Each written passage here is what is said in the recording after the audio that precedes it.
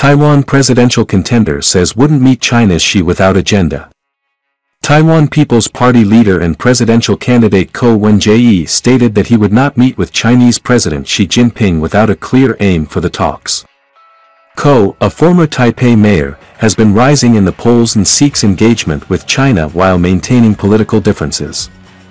He emphasized the need for pragmatic discussions and questioned the advantage for Taiwan in meeting with Xi. China considers Taiwan its territory and has increased pressure on the island. Ko highlighted the importance of Taiwan's self-defense capabilities and expressed a willingness to purchase necessary weapons from the United States while maintaining independence in decision-making. Pence calls for different leadership in presidential launch video. Former Vice President Mike Pence announced his candidacy for the presidency in a 3-minute video, stating that different times require different leadership. He emphasized his commitment to serving the nation and his decision to run for president.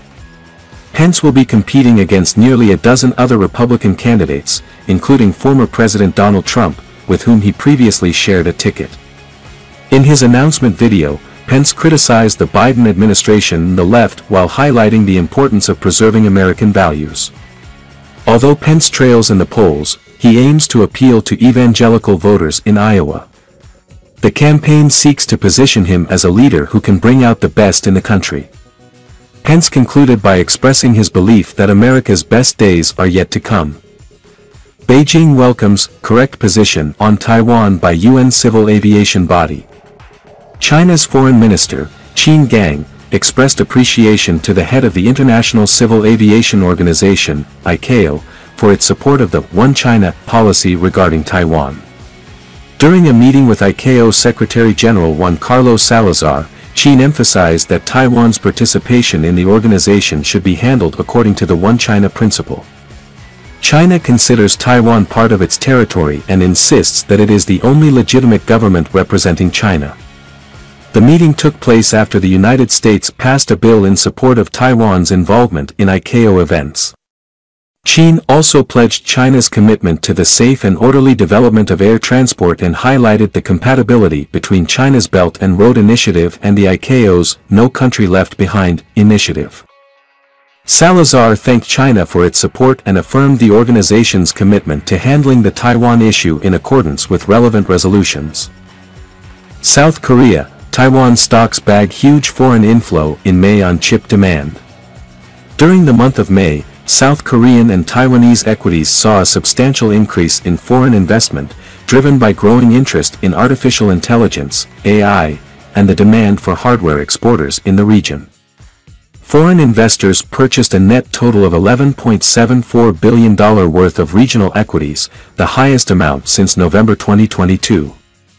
Taiwanese equities attracted the largest inflow with $4.4 billion, followed by South Korean equities with $3.1 billion, accounting for around 64% of the region's total inflows.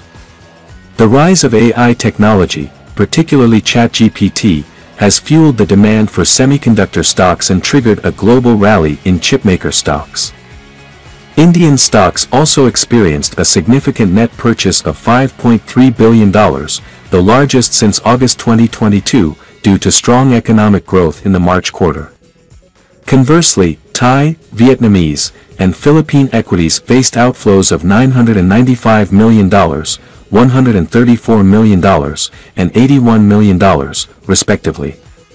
Foreign investors have been net buyers of Asian equities this year, expecting a less aggressive monetary tightening approach from the Federal Reserve to address inflationary pressures. Recent economic data and dovish comments from Fed officials have reinforced expectations of no rate hikes at the June meeting. US and China can cooperate even in a time of heightened tensions, a House member says. Representative Andy Kim, a member of the House Select Committee on China, advocated for continued cooperation between the US and China despite growing tensions. At a think tank event, he emphasized that collaboration can coexist with deterrence and competition. The event unveiled a joint 2-year project called Advancing Collaboration in an Era of Strategic Competition by the Brookings Institution and the Center for Strategic and International Studies. The project aims to identify barriers hindering collaborative efforts and develop best practices for effective cooperation in various domains. Kim urged a more strategic and long-term approach to the U.S.-China relationship, considering broader national interests such as climate change, global health, and emerging technologies. He criticized unhelpful and untrue rhetoric from fellow legislators regarding China. While the bipartisan committee has primarily focused on countering Beijing, Kim emphasized the potential for redefining the relationship and highlighted the early stages of a paradigm shift. The Brookings Size initiative will include case studies, workshops, strategy reports, and translations of Chinese perspectives, with a focus on cooperation based on national interests. Israel summons German ambassador to rebuke him for interference in domestic politics. Israel's Ministry of Foreign Affairs summoned Germany's ambassador to Israel, Stefan Seibert, to express their dissatisfaction with his reported interference in Israeli domestic affairs. The rebuke comes after Seibert allegedly participated in an alternative memorial ceremony in Tel Aviv, which honors both Palestinian terrorists and Israeli victims of terrorism and fallen soldiers. Israeli officials and critics argue that this event undermines the significance of Israel's Memorial Day and demonstrates a false moral equivalency. Germany funds the NGO Parents Circle, Families Forum, which organizes the alternative ceremony, leading to accusations of deliberate provocation by some Israeli critics. Additionally, Seibert's role in preventing the German Air Force from participating in a joint flight with Israel's Air Force over the disputed territory of Judea and Samaria during Israel's 75th Independence Day ceremony was also criticized. The rebuke of Seibert has sparked debate and differing opinions within Israeli society, with some arguing that Germany's overall support for Israel should be considered, while others view Seibert's actions as detrimental to German-Israeli relations. China's exports tumble in May as global demand falters. China's exports contracted more than expected in May, while imports continued to decline, signaling a bleak outlook for global demand, particularly from developed markets. The slowdown in factory output, driven by rising interest rates and inflation in the United States and Europe, has dampened China's economic recovery. Exports fell by 7.5% year-on-year in May, exceeding the forecasted 0.4% decline, and marking the largest drop since January. Imports contracted by 4.5%, slower than the anticipated 8% decline. The weak export performance underscores the need for China to rely on domestic demand as global economic conditions worsen. The data indicates that China's economic recovery from the COVID-19 pandemic is losing momentum, increasing the case for additional policy stimulus. The downturn in Chinese trade is impacting other Asian economies as well, with South Korea experiencing a full year of monthly declines in shipments to China. The weakening demand for raw materials, including coal and copper, also reflects the overall decline in economic activity. Analysts are downgrading their growth forecasts for the rest of the year, and while the government has set a modest GDP growth target of around 5%, the outlook remains uncertain. Former ByteDance executive alleges Chinese government used God credential to access user data and track Hong Kong activists. A former executive at ByteDance, the parent company of TikTok, has alleged that the company provided Chinese Communist Party, CCP, officials with a superuser credential, granting them unrestricted access to user data, including that of US-based users. The allegations suggest that the CCP used this access to monitor activists and protesters in Hong Kong. ByteDance denies the claims.